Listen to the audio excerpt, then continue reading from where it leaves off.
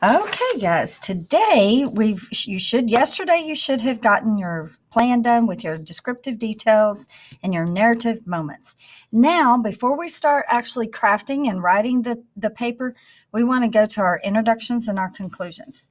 You should have large sticky notes, and you should have 2 for intros to try, and then your 1 for your conclusion. Now, this is the same one I did the week before spring break, so it's nothing new. We're not going to go over it too much. But I wrote 2 different introductions. Remember, my claim is I love Christmas because of the presents. So I wanted that claim in any of my choices. So I started out with this one. The only thing better than winning the lottery is Christmas. I love Christmas because of the presents. And the next one was shiny wrapping paper, sparkling bows, and boxes stacked higher than I can reach. Christmas is absolutely my favorite holiday because of the presents. Now, when you were with Miss Hayden in our rotation the other day for becoming an expert, y'all worked on some introductions, and she had 4 different ideas that you could use. One of them was a turnaround, so you could have taken a different holiday. For instance, I could have taken Halloween. Some people love Halloween because of the candy, but it is my least favorite holiday. And then my favorite holiday is Christmas. I love Christmas because of the presents type of thing. So you can use one of those strategies too.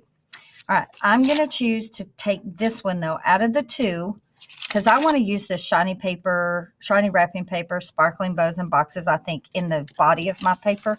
So I'm going to stick that one on the back, and I'm going to select this one as my focus, my introduction. So now that I have my introduction, I want to go and craft a good conclusion. And remember, our conclusion has to tie back to our introduction. We really want it to be that bun on the bottom. You have your bun on the top and your bun on the bottom. We want to be that bun on the bottom where it's similar but different.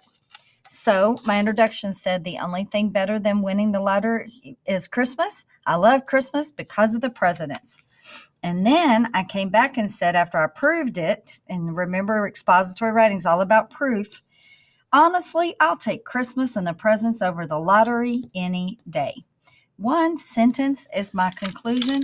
I could say there's nothing better than Christmas because I love getting and giving presents, and then add that in there. Honestly, I'll take Christmas and the presents over the lottery any day. So it would be just a little bit longer.